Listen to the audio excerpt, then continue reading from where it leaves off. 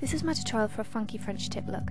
I've been requested quite a few times to do a look which would be suitable for a birthday or party, something which would be simple, easy to do but looked cool, so I came up with this design and I hope you liked it. Firstly, you're going to need to start off with a basic French tip.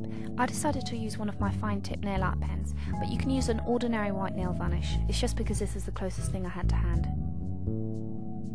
Now here's a tip: if you want to make your nails look longer, don't do it right at the end. If anything, go halfway down the nail and it will make your nails appear a lot longer than they actually are.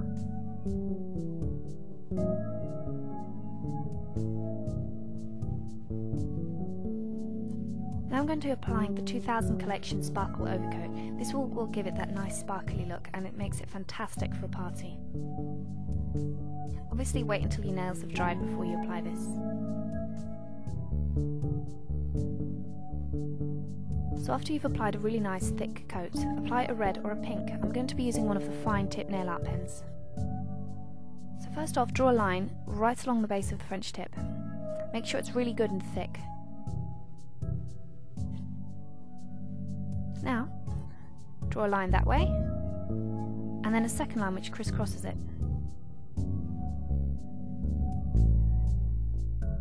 If it's a bit thin, go over it again until it's a really nice, thick, vibrant colour. And now apply 3 dots going from large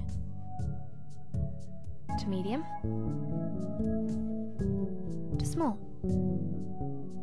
And that's the basic pattern.